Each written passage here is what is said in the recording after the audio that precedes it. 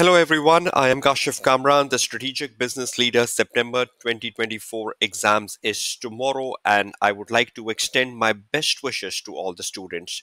Moreover, I would like to share the last moment exam techniques and advices which would immensely help you in boosting your prospects of success. Firstly, to me, intelligence is the most important thing tomorrow. How well you are prepared is secondary, but demonstrating intelligence, delivering your best within the 195 minutes tomorrow is what is the primary factor for success. Now, I have seen students who get stressed out on the day of exam, who can't overcome the panic.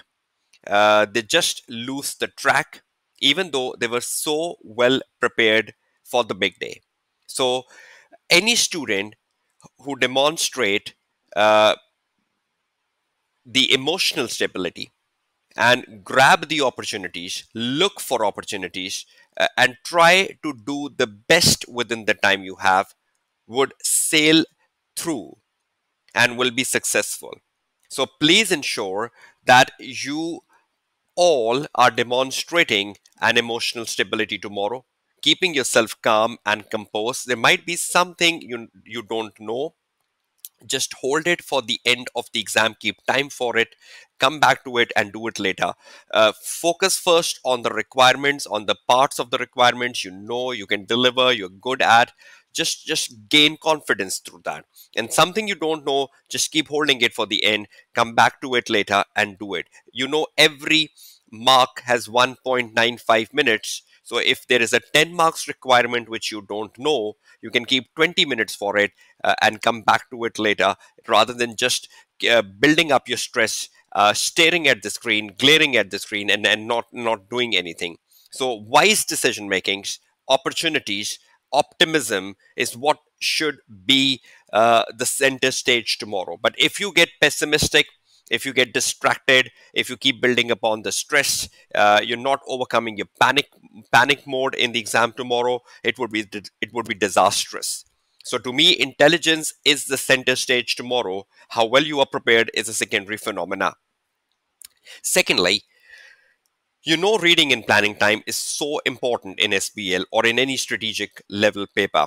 Utilization of this time is important. Uh, I always tell my student that 1/4 of the total time you have in exam is for reading and planning.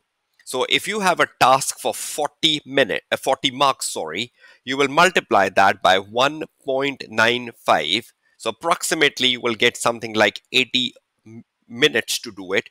From that 80 minutes, 1/4 is reading and planning. So that's like 20 minutes. And the remaining 60 minutes is to write the answer. That 1/4 is a very important investment, because there is plenty to read, plenty to understand before you attack on and execute a good answer. A lot of time the student compromise this 1/4. A lot of time the students don't read the requirement well. The student don't blend the requirement with the case specific information.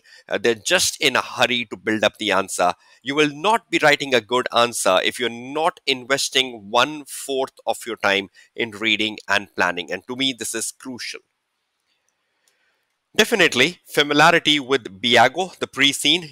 Biago is a transport network company. I hope by now you have built your familiarity with Biago, the terminologies, the types of services the Biago offer, the risk the Biago is facing, the corporate governance structure of Biago, and the number of cities they have their operations in, who is the competitor of Biago, what sort of issues Biago is currently facing, etc., or what are industry characteristics, the transport network company.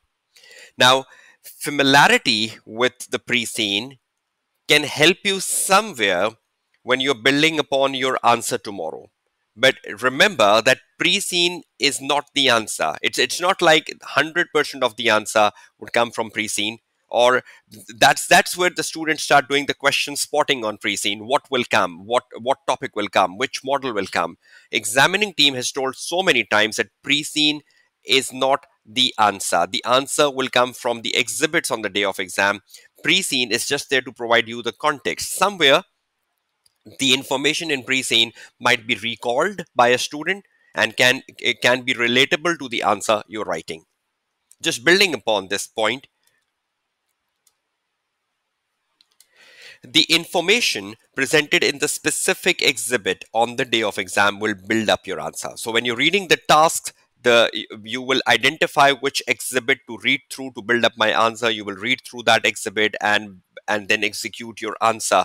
Pre-scene can help you somewhere, but there should not be a forceful application of pre-scene in every answer.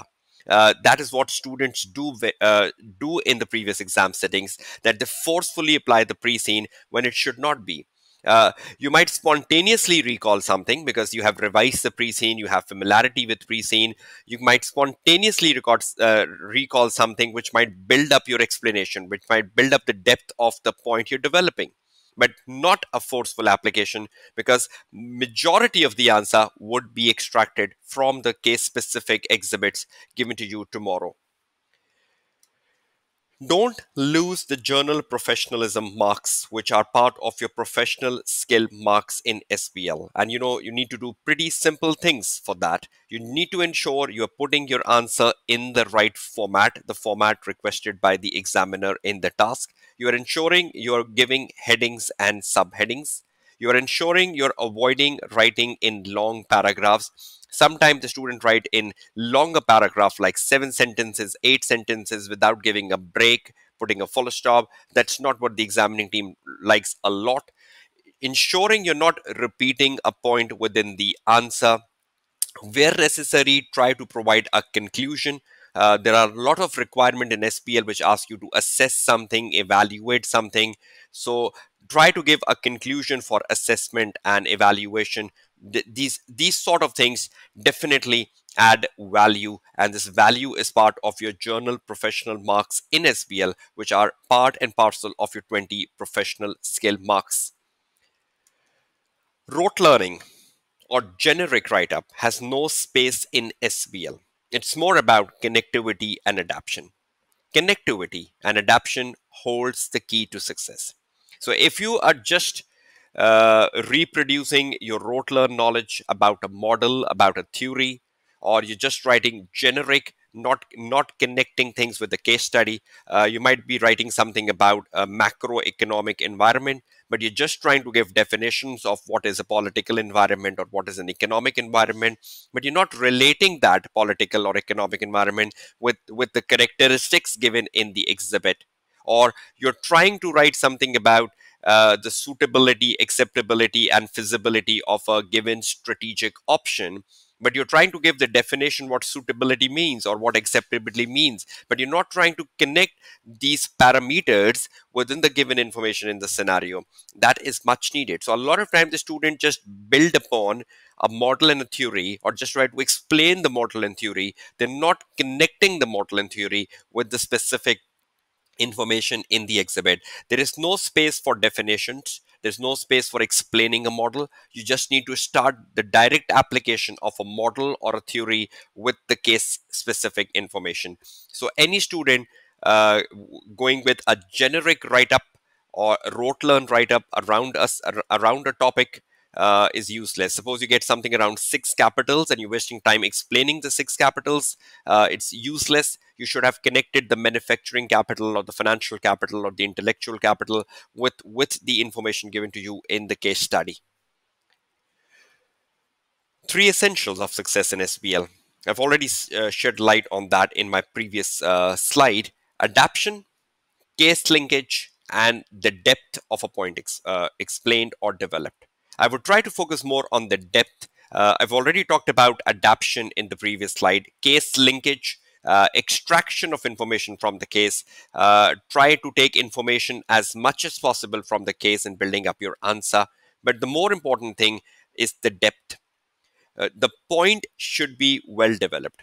Now, to me, if a student take one sentence, copy pasted from the exhibit, suppose when he was reading the exhibit, he copy pasted a point.